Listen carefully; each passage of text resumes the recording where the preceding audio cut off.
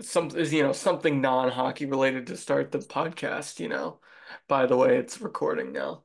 Um, because before we logged on, I read something about National Treasure 2 Of or course National you Treasure did. 3 that I wanted your opinion on. I don't know Okay. if you saw this rumor, but Nick Cage is out publicly saying that it won't happen, that National Treasure 3 won't happen. He said, quote, "If you want to find treasure, don't look at Disney," or something like that. Wow. This is great YouTube content, by the way. Is it? Well, so I don't know what your take is on that. I know you're a movie guy. I would say, I would say if you're Disney, just sell it if you're not going to make the movie. Yeah. I mean, if you're refusing to make it, I mean, I'm kind of with Nick Cage because can you name a current Disney movie that has oversold what they've expected, or at least expected in the last like 3 to 5 years? If you take out the Marvels, which have even been flops since in Endgame, then Yeah. there's not a Disney movie that exceeded expectations uh, at all. Not even Avatar: The Way of Water was as big as I think I thought it would be ahead of time. Um, the other thing about Disney is they they have their own streaming service, right? But they also Yes. put out that National Treasure TV show on uh, their Disney Plus platform, which was horrible. The acting was bad, um, and it was just not good. So I don't know if that has something to do with it or not. But anyway, I would love to see the trilogy finally completed because I think there's a rich storyline there, and I get that some of those things are problematic now, but like I don't know, I think it would be a good movie. I mean, you could even do like a prequel, even with like the Knights Templar or whatever, but that's just me. I don't know. I think you could do a show out of it. I mean, you could even take like a Nicolas Cage out if you really want to and do like a spinoff with. They did, and it was bad, Yeah. I mean, it's tough. It's tough to find the actors. right? They brought back the sidekick there, Riley, and that was really I mean, besides even just not even the actors, but also just bring in someone who can direct and create the movie. I mean, look at everyone's so upset about all the Marvel movies that are coming out. I mean, I saw a video that like all the people Disney is hiring is people who don't even read the actual comics or care about the comics. It's right. like it's like this makes no sense. Like, why are you hiring people who don't fully understand? Like, there's literally written. There's a comic book or whatever written. Why don't you just follow it? Yeah. It's Yeah. already lays the groundwork for you. Right. And a lot of it is about what producers they bring in to put on the movies and stuff. And, it's really just a lot of recycled content. Mm-hmm. Okay. So, speaking of bringing people in and recycled content, I would have loved to make a Golden Knights Templar transition, but we're just gonna leave that in the end. Um, but Kyle, I gotta say, now that we're actually starting the podcast, first of all, welcome in everybody. Now that we're actually starting the podcast, I will lead with your Stanley Cup pick looks better and better by the day. The only thing is, I think it's safe to say you got the Eastern Conference participant wrong. But I digress. I could certainly see a situation where my Eastern Conference pick and your Western Conference pick slash winners actually face each other in the Stanley Cup. So we'll get to that in a second. But for our audience, we apologize for the delayed recording. It's been a long time, but there's a lot of water under the bridge, a lot of frozen ice now that we have to get to. And part of that was the trade deadline from last Friday. We just teased it, but the Vegas Golden Knights seem to be going all um, in a way that I don't think I've seen in the modern era. And I have a larger take as it pertains to building rosters in the NHL, but I'll leave that for a few minutes. Kyle, I want to get your thoughts on what Vegas has done at the trade deadline, bringing in Noah Hannafin, Tomas Hertl, and Anthony Mantha um, to go along with their already Stanley Cup roster, and they really didn't lose a lot of NHL talent to get those guys in. So, what's your take on the Vegas Golden Knights and their quest to repeat? To be honest, this has got to be the scariest thing for any team out in the West. Just seeing the Knights just stack up, basically at the center position, but like now they're gonna move these centers to go play wings, and it's just how do you stop it? Like it's not like it's one line, two lines. It's literally probably gonna be three lines to four lines they're gonna have once Stone gets back healthy and Thomas once they get healthy again. It's just like Eichel just got back from injury. It's like these guys are just getting healthy at the right time. How do you stop it? And Hill is playing off his butt. And we all know playoff hockey is very physical, and they probably have the deepest team right now going into the playoffs. I'd be scared. No matter who you are, what they did, phenomenal. I'd say they're probably the supervillains of the current NHL, if I'm gonna say. So, full stop right now. Their top six is probably going to be an iteration of Barbashev, Eichel, Marchessault. By the way, those guys won him a Stanley Cup last year. Second line, probably a combination of Hurdle, Stevenson, and Mantha. And then you have William Karlsson as your third line center. And that's just the forwards. Their Yeah. defense pairings now with Petrangelo and Hannafin. And then they Mm-hmm. have Theodore and McNabb. And then, of course, White Cloud on their third pair. That's dangerous. So they're top to bottom. They're not, like you said, they're not a top heavy team. They are a well balanced team, and they have the goaltending to go with it. It's not like when Darcy Kemper was a passenger when Colorado won the cup. It is their goaltending is a strength. It's not just last year it was sort of they caught lightning in a bottle, right? And it worked out. This year it's like actually a strength again, and not they're not lucky. If they can get Martinez back as well, um, they'll have Mark Stone, Alec Martinez, and Thomas Hertl on their injured reserve right now. If those three guys come back, people are going to get pushed out of the lineup, but the Knights are going to be top to bottom the most complete team in the NHL. Agreed. It's like you said, it's scary how deep it is. Like even if another guy gets hurt, they don't have to worry about one of the top players being missed. Easy for them to replace right away. And the other scary thing is a lot of these guys are under contract for another like 3 to 4 years. So it's not like anyone's going to be leaving anytime soon. The tough thing for Vegas, though, and we'll get to this when we talk about the rest of the conference, is they have right now they're the eight seed, right? So they're going to be the second wild card. More than likely, if the season were to end today, and of course there's about 18 games left Yeah. for most teams, you're going to get a first round matchup with Vancouver. And Vancouver, I would also point out, is probably the second most complete team in the league. Mm-hmm. So that's a little bit of an issue for Vegas. But last year they kind of had they had some situations where they faced a little bit of adversity. So because they had that really hot start and then they sort of cooled off. Same sort of thing this year. It seems eerily familiar.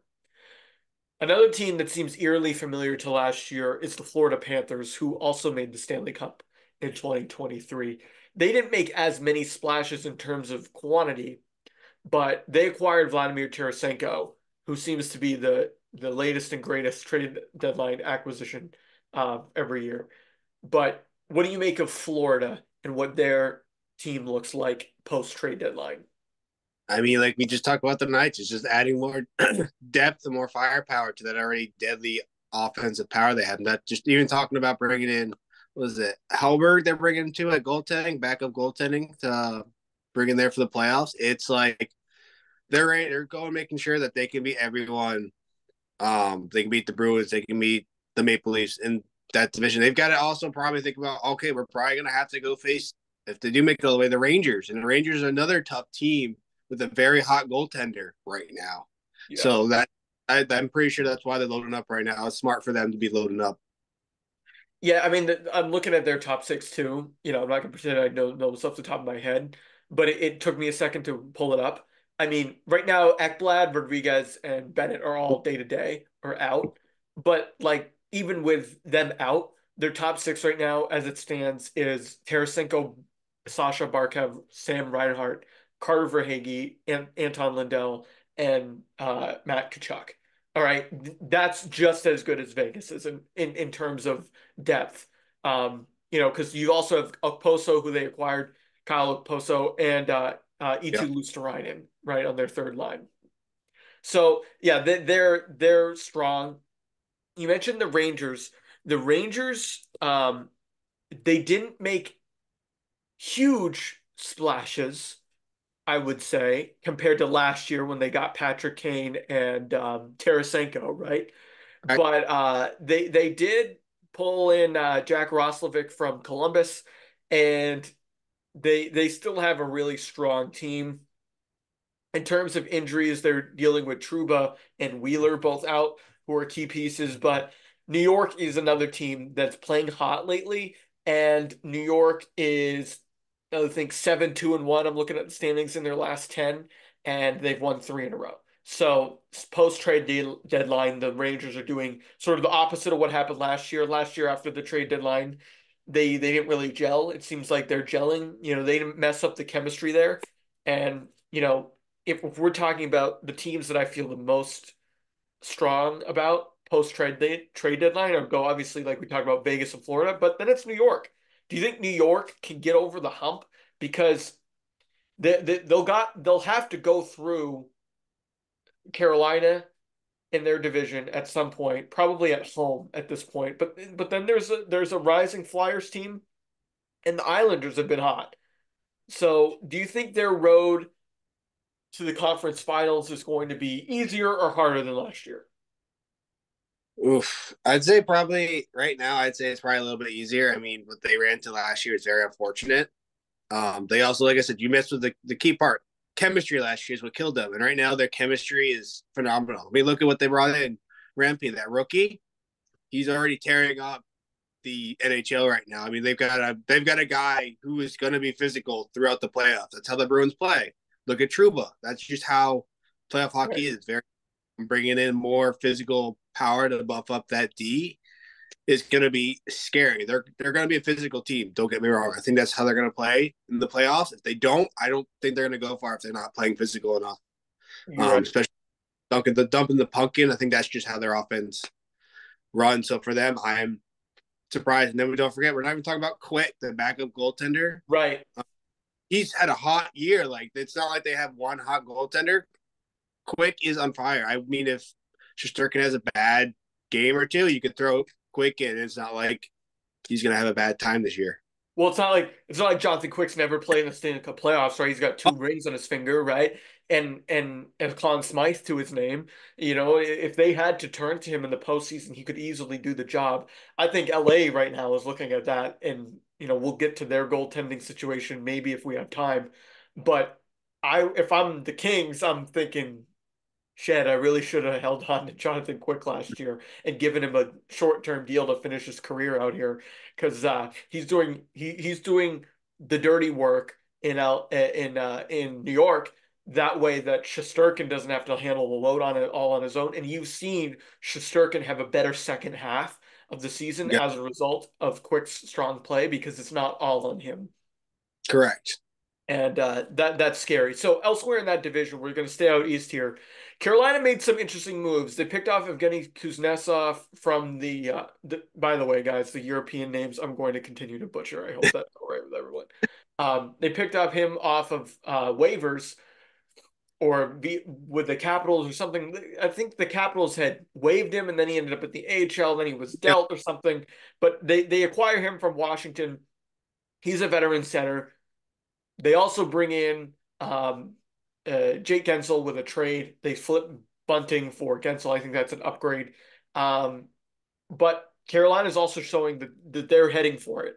They're not. They're not intimidated by the Rangers. They know the Devils are having a down year. They know the division is real, and they know the Islanders are streaky, but still going to probably finish behind them. So they're going for it right now. And I think the writing's on the wall. They waived Antti Ranta. They are, I think, going to go in all in with Freddie Anderson and maybe go Mm. to Kochekov if they have to. But I like that team. I like that team top to bottom. Their defense is really strong. You got Orlov playing on your third pairing. What do you think of Carolina? I mean, I like it. I like the moves because their big issue has been the last few games is scoring the puck and getting goals. That's been their big concern, at least the last few games. I say most of the season as well. I know they started the season off very slow, but they've started to pick it up. But these trades address the issue. Hopefully, this their chemistry with these two new players can gel pretty quick. The next 18 games that are remaining before playoffs, because to be honest, in the playoffs we saw, it ain't gonna be low scoring. It's gonna be pretty high scoring what we saw from last. And it doesn't matter what kind of goaltender you have, you better put the puck in, or you're just not gonna win. Right. And they have their defense is strong enough like where they could win a game. They could win a game 3-2, but they could also beat you 6-4. That's just how they are. I mean, Aho is, top, I'd say a top 10 center in the league. They still have Jordan Stahl who's been there, done that.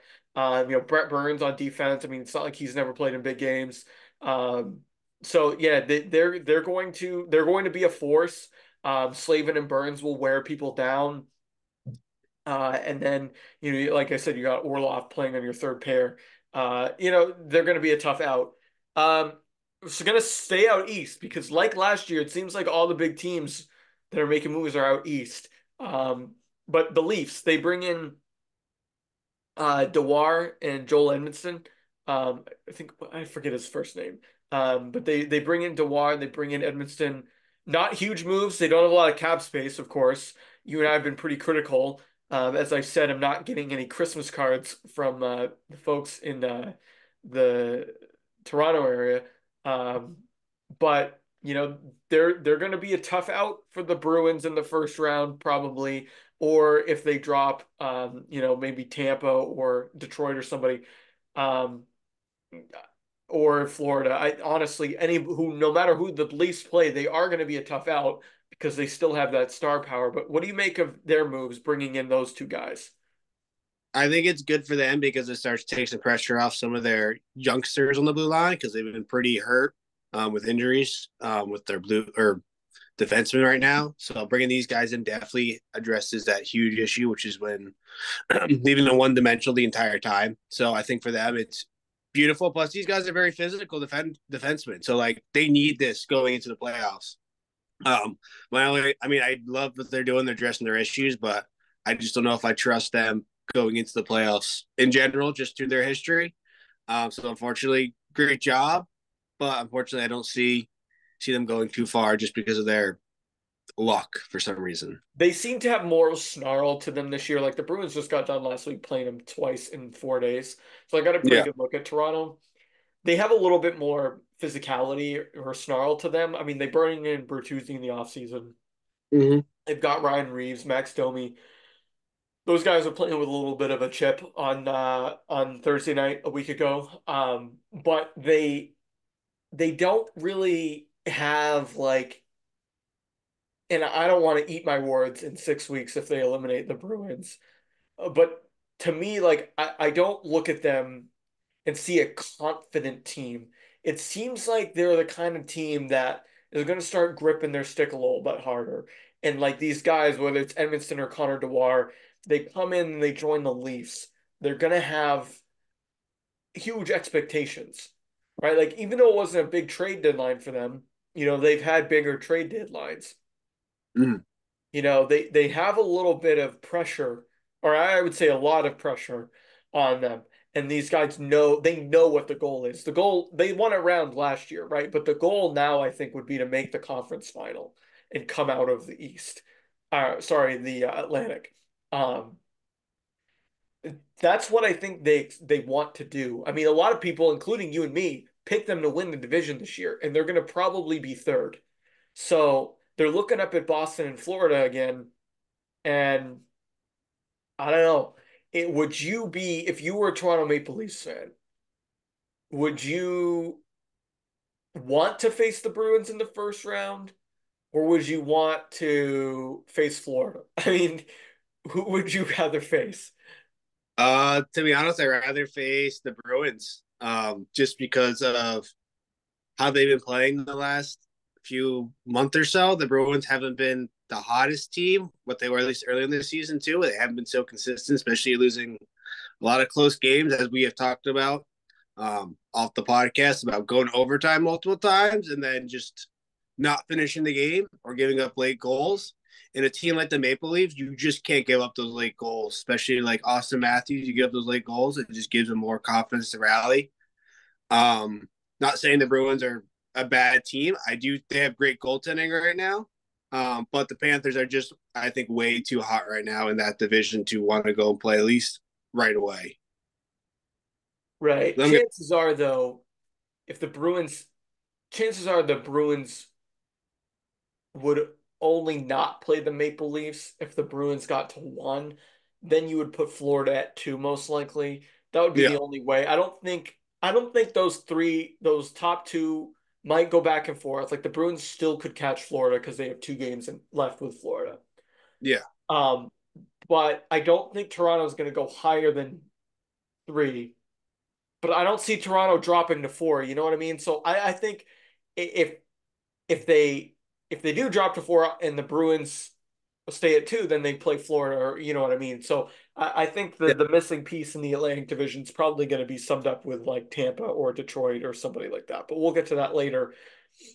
As for the Bruins, you're right. They didn't have a ton of cap space like Toronto to make a lot of moves this past week. Um, but they also sort of didn't give up anything, right? Like I was worried that the Bruins were going to get scared that they had five pending UFAs on their NHL roster, and trade one of them. They didn't do that. They held on to Grizzlick. They held on to Forbert. They held on to Shattenkirk and James Van Riemsdyk, and they and DeBrusque, and they sort of stood pat in that regard, but they added a couple NHLers. They added Andrew Peeke and Pat Maroon. They'll give them a little bit extra physicality, but they didn't really worry too much. Um, with this potential matchup with Toronto, though, I would point out that even though the Bruins have been inconsistent, and they've left a lot of points on the table, they're 4-0 against Toronto this year. Um, I think they match up well with the Leafs. What they don't really match up well with a team that, um, let's see, a team like, hmm, I would say the teams they've struggled with this year have been teams like Detroit, right? Who have a really good power play, and I know I'm mentioning things that the Leafs are also good at, but I think that with the Bruins, they have sort of this history with Toronto where they know what Toronto wants to do and they can adapt to that. I think the Bruins are comfortable playing in a low scoring game. I don't think the Bruins are comfortable playing a team like Edmonton, right, who they've struggled against, right? Like they've struggled against the Oilers this year with two overtime games that were high scoring because they the skill and speed of the Oilers is something that the Bruins aren't used to. I'm sort of going on a tangent here, but I think the Bruins are able to match up um, against the Leafs in a way that makes it so that look, they might lose, right? But I don't think they would be forced by Toronto to play a style of hockey that they don't want to play. Does that make sense? Like, No, that makes sense. You make a yeah, total sense about it. Like you said, struggling. I mean, the only other issue like you brought up is like the second Oilers game. Like Oilers were down and they came back 10 overtime and won. Like you said, I think the biggest issue is the team they have to play that has speed, and that seems to be the big issue.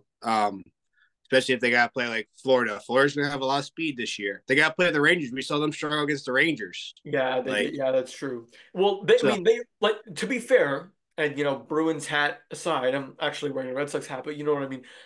The Bruins are 6-0 against Toronto and Florida this year. So yeah, like this narrative, like look, like in February in January, I'd say end of January till about now, so the last 6 weeks or so, they've played a shit ton of overtime games and lost a lot of those. But that's what's keeping them at the top of the standings, right? Like if those are regulation losses, no offense, but they'd be down like with the Devils and the Islanders and the teams like that. But these close games, like yeah, they lose, but that's keeping them in the standings pretty high. And they still, while they've struggled against Detroit or New York, they've done really well against Tampa, against Florida, and against Toronto. And those are the teams that matter in their division right now. correct. But the issue is you can't do that in the playoffs. You can't let teams Well, hang I think the around. Bruins know that. I mean, look at last year; they blew two Yeah, leads, right? Like to lose the play last two games of the season that they yeah. played. So, like, they know that. Um, I think a lot of it will have to do with their penalty kill, and a lot of it will have to do with their team defense. Speaking of team defense and switching conferences, though, the Stars added to their blue line. They bring in Chris Tanev.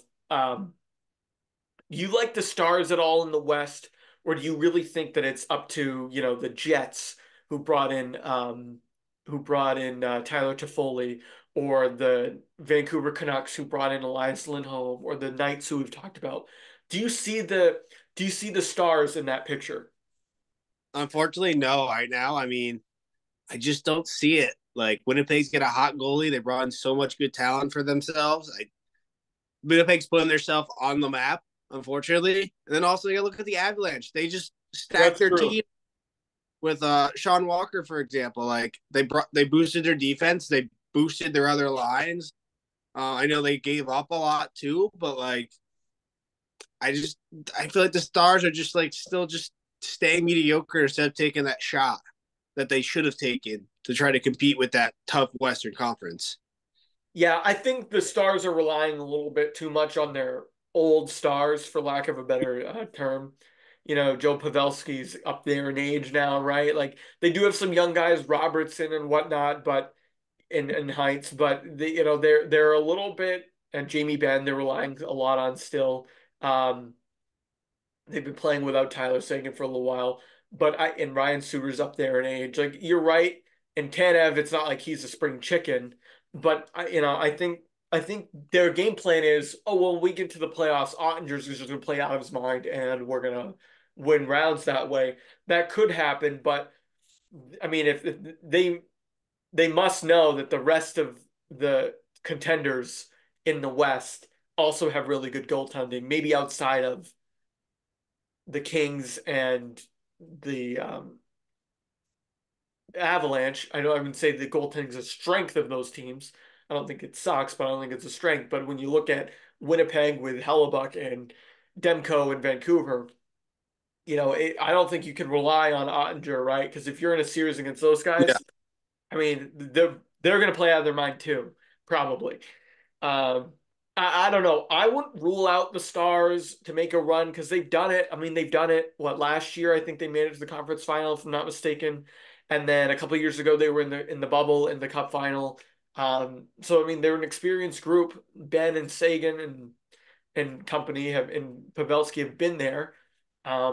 But there's still a lot to be desired, I'd say, if you compare them to the rest of the conference. So, Kyle, we talked about the playoff teams. Who's on the bubble? All right, and let's stick out west because we've been talking about the Stars. Um, who's on your bubble out west? okay. Let me pull up first. So out west, this is tough. I mean, looking out west, I it's pretty much of a big gap. I don't think, to be honest, anyone on the outside for the West is looking in. To be honest, I don't think anyone. I think right now is what you have solidified for your playoffs, which is unfortunate, but I don't think there's a shot. Just So, looking at it. sorry, go So, ahead. so just looking at it right now, you have Nashville at 80 points and you have Knights at 77 points. The next closest is the Blues at 71, Minnesota at 71, and then you have the Kraken at 86 or 68. I don't see any of those three teams making a jump to surpass those two. No, I mean, if Calgary hadn't lost three in a row and the Kraken hadn't lost two in a row and the Blues, sorry, the the Predators, if they had, played a, oh, sorry, not the Predators, the Blues and the Wild and the Kraken, sorry. If those Yeah, teams hadn't been as streaky as they've been, like in Calgary's lost three in a row, Seattle's lost two in a row, Blues are only 4-5-1 in their last 10, even though they beat the Bruins a couple nights ago. In the Wild, they had that crazy game where they pulled their goalie in overtime.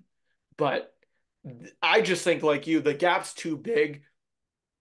The only thing I would point out is that um, the Blues and the Wild, I think, are still in striking distance. yeah, But Vegas is ahead of them, and Vegas is only going to get better. I don't think the Blues and the Wild are going to get better than they are right now.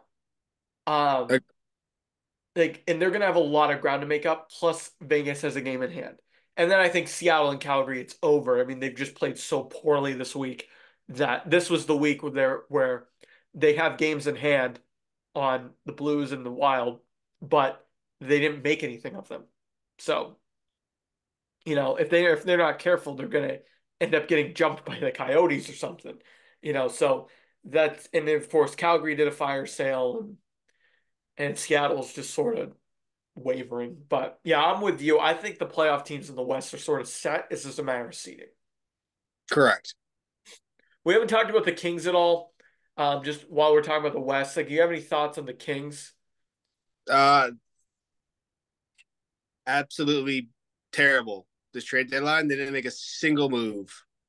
Um, I know they tried to make the trade with the Bruins for a goaltender, but their long term, some of their best players or what they had to offer on injured reserve for a long period. So they didn't have many pieces to give away.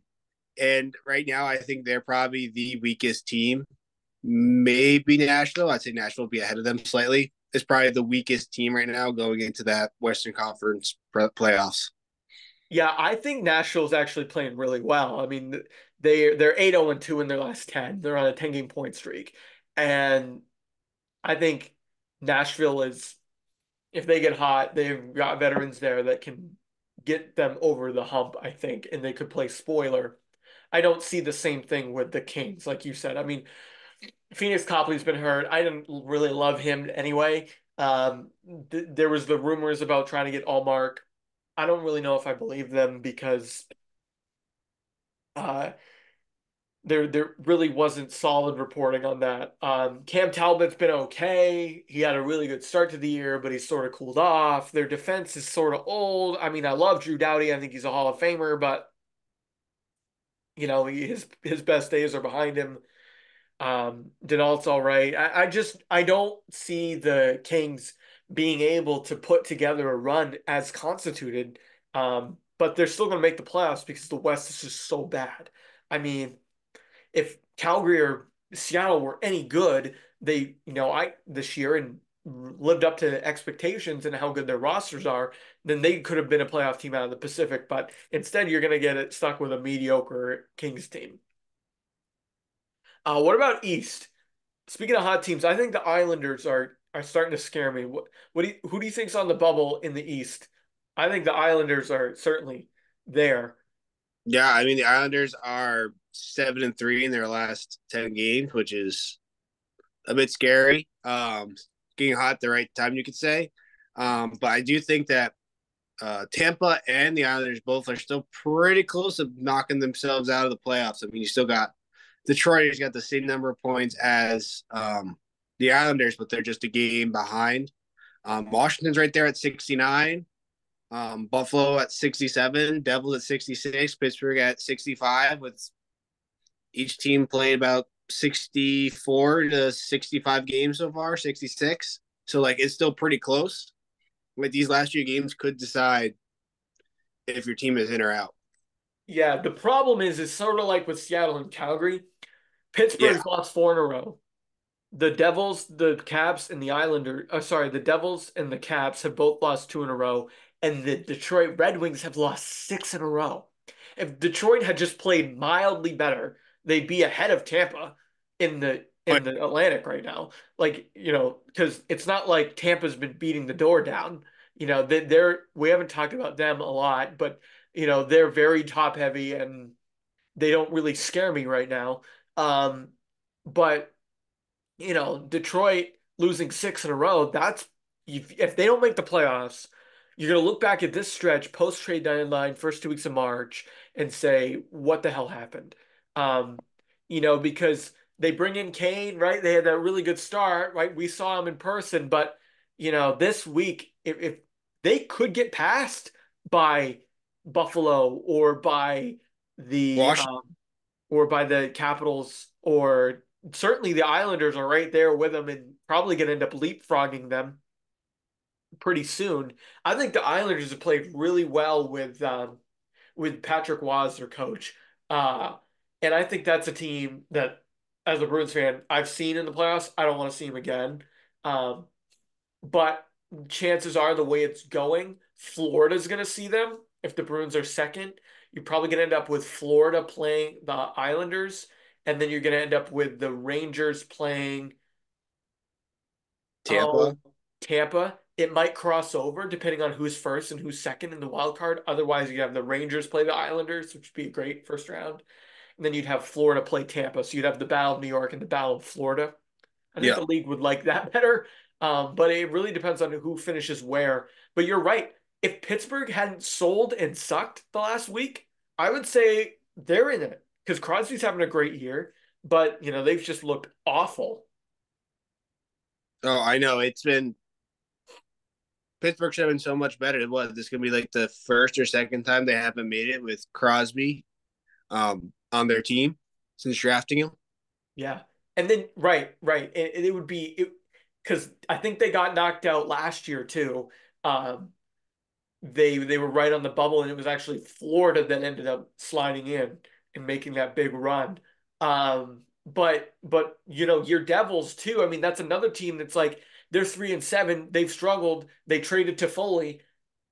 If they were just marginally better the last like few weeks, they would be right there with the Islanders and the Lightning. So it's why the Bruins losing all those overtime games is fine Yeah, because that extra they point. if they lost if you took, let's say that I'm looking at it, they've lost 15 overtime games with shootouts included. If they had Uh, if most in the Yeah, shootouts included, most in the league too, you're right.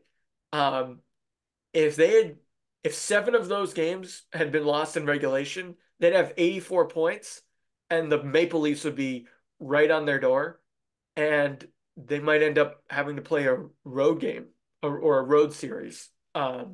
You know, or let's say they lost 10 of those in regulation, right? mm, They'd be at 81 points. They'd be in fourth place in the division. So, um, I don't know. I would just point out that that's why, like, even if the Devils were 3-4 in their last 10, they'd have 70 points and they'd be that much closer to the Islanders. So it really is a game of inches or a game of points when you're talking about the playoff bubble. oh no, I totally agree. I mean, it's gonna be interesting to see how the season finishes up in the next few weeks here. But like we just talked about, any of these four teams could jump up, and two of them could take Islanders and Tampa out of the playoffs, just like that. Right. You could make a case for pretty much as far down as the Penguins. And I know that sounds crazy, but they've got their 65 points. All right, let me look at the wild card here. They've got 65 points. They are 7 points back of the Islanders.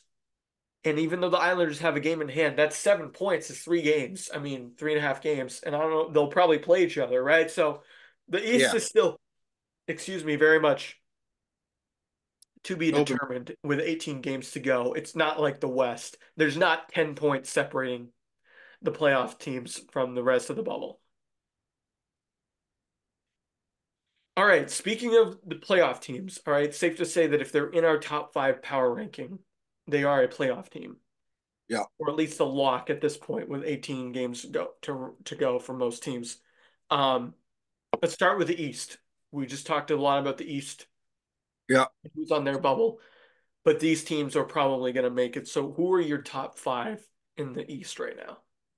Ooh, top five right now. At number five, I'm gonna go with the Boston Bruins right now as my number five. Put them low. I know you're upset. I'm just not liking how they played recently. They're only 4-2-4. Has been a great stretch for them right now. And at number four, I'm going to be putting actually the Islanders ahead of them right now, based on overall success and how they've been playing. Um, and then All right, can at I number, stop you right there? yeah, How they've been playing is true, but I'm going to push back on overall success. The Bruins are 19 points better than the Islanders. well, yes, but So I'm don't saying say overall success. Maybe say how they've been playing lately. Yes. Overall success? No. The Bruins have been a playoff team since day one. yes, I know, but I'm just saying for right short term success, I'm Okay, going. short-term success. All right, that's better. The Islanders right now would be the hotter team in the Right last. now, yes, they are a hotter team at the moment, and they just waxed the Bruins a couple nights ago. And then at number four, I would put the Hurricanes. I love what they're doing. I think it was You just mean number three? yes, number three. Okay, Sorry, yeah, number sorry. out of the box here. Put them at number three. It was what was it just last week or this week? Jack's first game for them or Jake's first game, so that was first time for him to get the ice with them. I really want to see how they put this all together and gel offensively to score more points. And then at number two, I'm going to put the Rangers. I love what they're doing. Um, Rempe has been phenomenal for them, causing lots of havoc. I think he's a great addition for that team. And then number one, I put the Panthers. The Panthers have just been so hot. They're also allowing, I think, the fewest amount of goals in the league right now, which is so very surprising. So I just love what they're doing right now down in Florida. Right now, everything's clicking for them. Nice. Yeah, I agree with Florida at number one, so I'm giving that away now. Um, I had the Islanders at five because they have been hot. I had the Panthers, geez, Carolina Hurricanes. They're not the NFL team.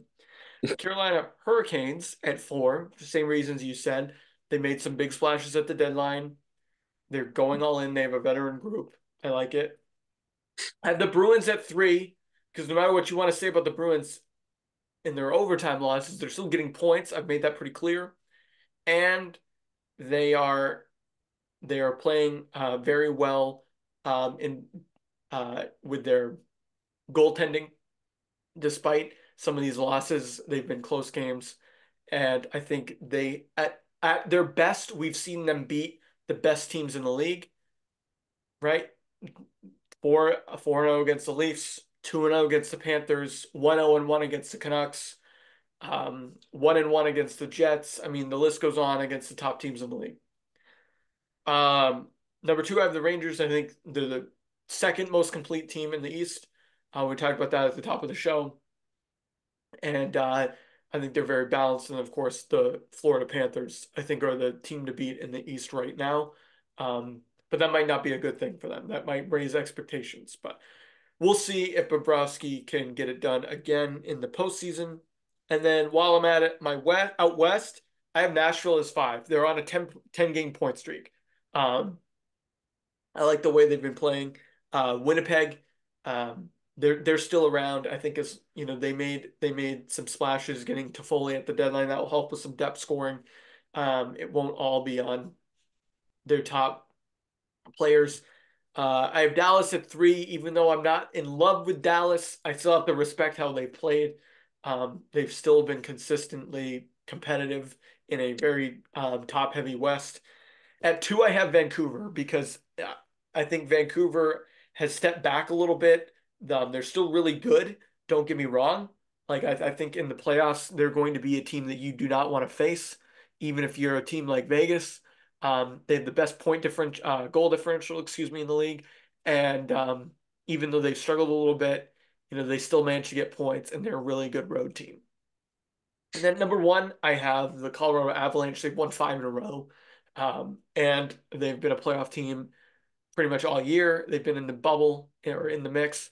Um, and they're got points in eight out of their last 10.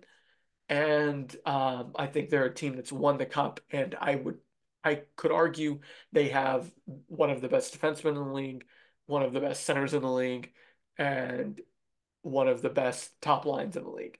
And at that point, I would be hard pressed to not like Colorado um, still as my Western Conference favorite.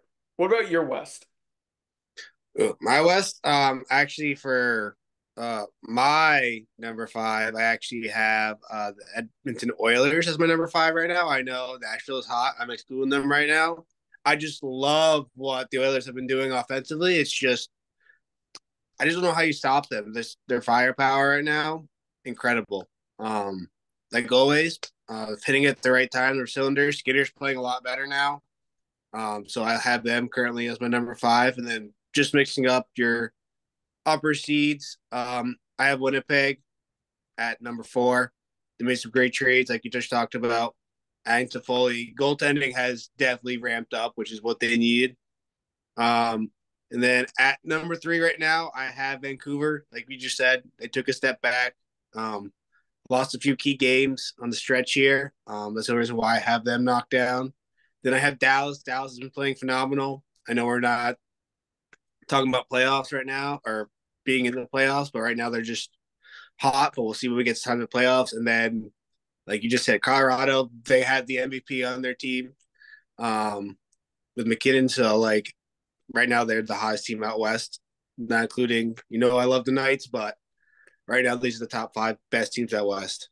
Yeah, it's crazy that we spent the first minutes of the show talking about, well, we were talking about National Treasure, but we were talking about the Knights and how much we loved them, but we didn't have them in our top five. And I think that's exactly how Bruce Cassidy wants his team. He wants you to overlook his team despite all these moves that they've made and how deep they are. We're still overlooking them in our power rankings, but you have them as your Stanley Cup winner. I'm going to stick with the Carolina Hurricanes as my Stanley Cup winner. I think been a long time coming for them, and I think they're going to get hot. Um, Interesting thing though is a lot of people, myself included, have seen that they have a lot of pending free agents, right? And it might they might not be able to keep the band together down there in Yeah. Raleigh. But I tease this at the top of the show, and I want to close with this as my thought, and then I'll give you the last word. We'll talk a lot about this in the off season, but I am not worried about the teams that are giving up all these draft picks.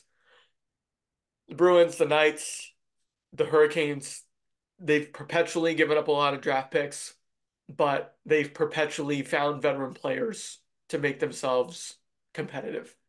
Um, the Rangers have done some similar things. The Lightning have done similar things.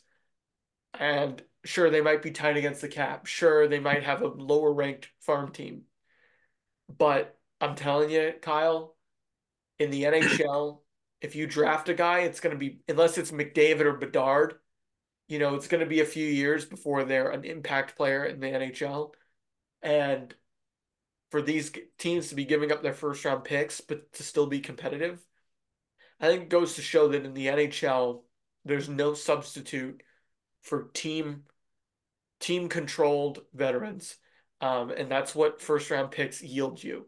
So if the Bruins give up a first round pick in 2022, but they get Hampus Lindholm for 8 years, I'll take it. You know, if the Knights give up their first round picks, but they have a team as deep as they have, and they're defending Cup champions, I'll take it. So I'll give you the last word on that. We'll have plenty to talk about it in the off season, but I'll give you the last word on maybe that school of thought. No, I mean it's pretty smart. I mean, just look what my football team did. They said F them picks, won a Super Bowl. So like I mean it makes sense. I mean, in hockey it's so hard to find talent that's gonna affect you right away. And as we've seen the last few years, we have seen not that many superstars come out of the first round. It takes a lot of years for players to get caught up. Right. I mean, Um, Shane Wright is what playing junior right now. I mean, Bedard and McDavid and Matthews and stuff, I mean, they are outliers. The rule is usually that you get drafted and then you end up probably playing juniors or NCAA again. And, you know, that like you end up being in a perpetual rebuild, which is kind of like what the Columbus Blue Jackets are going to be, or that's their franchise existence is a perpetual rebuild, and it happens across sports. yeah, I mean it's a I hate to say it, that's an old man's league, but it's an experienced league. You have to literally have the experience, have the size, the skill, and the talent. I mean, you can have the pure talent, but you need a mix of everything. You can't just have one or the other. I mean, Right. Connor Bedard's a great talent. He's gonna need a lot of players around him to be as successful. But I still think he's still gonna need at least another couple years Yeah. to be Connor McDavid, for How example. often did Edmonton draft at number one overall, and how many Stanley Cups do they have? Zero. You Yeah. know, I So mean, those teams that grab the number one, I'm talking like surefire number one guys. Like, of course, when the Blackhawks picked Kane number one overall in 2007, it took them 3 years to win their cup, right? With Taves and Kane and Seabrook and those guys, right? That was 3 years after they drafted number one overall. They also had a good team around them, and they were original six franchise, right? Like with with these other teams, it's like look at the Montreal Canadiens. They're going to be in a perpetual rebuild forever. yeah. I mean Cole Caulfield's cute and stuff, but it's like Nick Suzuki, nice. They traded for him. Like they're not like they're going to be in a perpetual rebuild. No offense, but like I'm worried about the New Jersey Devils up until last year. Now it seems like they're still very young, but like I worry about some of these teams. Look at the Buffalo Sabres. How many years have we heard, well, next year's the Sabres year? Same with the Senators. I mean, how many times do you have to sit there and watch a team draft in the top five, draft in the top five, draft in the top five? Mhm. Sometimes even in the NBA, it doesn't even work out. Like, I don't know. I like the Celtics. I'm not getting into an NBA discussion, but like, what? Brown and Tatum were drafted in the top five back-to-back years. They haven't uh, won a title yet, and that they Tatum was drafted 7 years ago. So it's like, how often, how much stock do you want to put in it, right? And I don't know. That's just my take about, as we're talking about these playoff teams, sure, you got to draft a guy number one in overall once in a while, but in a vacuum, that's not going to win you a Stanley Cup. So I personally, like your first round pick, if it's in the 20s, let it fly. Go trade it for the Bruins trading their first round pick. Everyone's all upset about it. If the standings hold, that first round pick's going to be 28, 27, something like that. Like, I'm sorry, but I'd much Yeah. rather have, I mean, I hate to Hampus bring Lindholm or yeah. somebody No, else. I hate bringing football into it, but I mean, look at the two best coaches to have drafted in the last 20 plus years, and that would be Bill Belichick and Sean McVay. For example, last year, Sean McVay drafting these third round, fifth round players to become superstars within the first year or so. It's just like Oh, like Puka? Yeah. it's Puka, Kobe Turner, like just naming a few guys. It's just like it's all about your coaches and your GM picking the right guys that you know it's going to fit your system and who are going to develop into potentially some of the best players. Right. I mean, like the Bruins drafted Zach Hamill number 8 overall in 2007. All right. Obviously, they weren't going to get JVR, although JVR is now on the Bruins, thankfully, 15 years later. But, they weren't going to get those guys at 1, 2, and 3 because they were drafting 8, right? But they drafted Zach Hamill, who I think played half a year for them. And if you look at the guys drafted after him, it was Max Pacioretty and Logan Couture and other people. And then you look at the 2015 Bruins draft, and they missed on 3 straight picks. I mean, I like Jake DeBrusk, but he's not a first. I don't think he's a first round talent. I think he's a middle six winger for you, and I like him. But I mean, they passed on Kyle Connor and um, Matt Barzal and a lot of other great players in 2015, and they had 3 consecutive first round picks, and none of those guys are on the team. In fact, they traded one of them last week for Andrew Peak. So anyway, long story short, I told you I'd let you have the last word. I ended up babbling.